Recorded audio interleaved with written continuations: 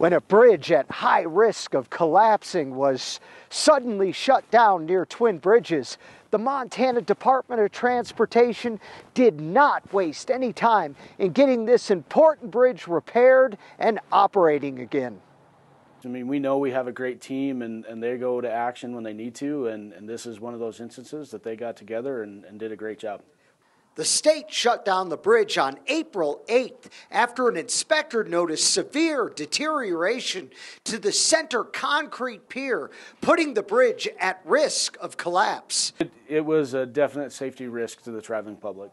It needed to be closed. It was at high risk to fail. Within 3 days, engineers were working on the bridge. The bridge crosses the Beaverhead River, so it required a barge for crews to stand on while they repaired the concrete pier. It was very difficult to do. There were a lot of things in action. The river underneath, not having that solid platform to be off like the ground to do the repairs. Search and rescue, they were downriver just in case something happened. The bridge was reopened to all traffic on Saturday, April 13th. Officials in Madison County were pleasantly surprised.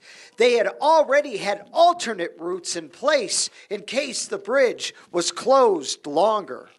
It's crazy. I was preparing for a very long year or more.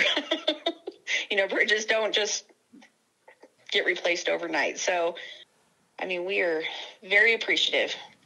The bridge is 75 years old, and despite the repairs, it's slated to be replaced sometime in the near future.